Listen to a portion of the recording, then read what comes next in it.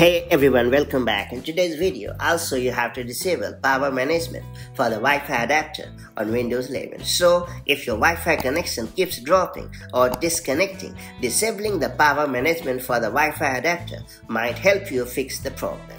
That said, let me show you how it's done the right way. So first up, we have to click on the Start menu and then search for Device Manager and launch it. And in the Device Manager window, expand the Network Adapter section by clicking the arrow next to it. And then find your Wi-Fi adapter in the list. It's usually labeled with terms like wireless or Wi-Fi. And then you have to right-click your Wi-Fi adapter and select the Properties option. And in the Properties window, click on the Power Management tab. And then you have to uncheck the box that says Allow the computer to turn off this device to save power. This makes sure your Wi-Fi adapter remains active even when the system tries to save energy.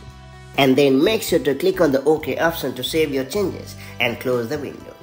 And finally, you have to restart your computer to ensure the new settings take effect, and there you have it. By disabling power management, your Wi-Fi adapter will stay fully functional, potentially solving issues like frequent disconnections. If you found this video helpful, don't forget to like, share, and subscribe for more such handy Windows tips and tricks. And I'll catch you up in the next one. Take care. Bye-bye.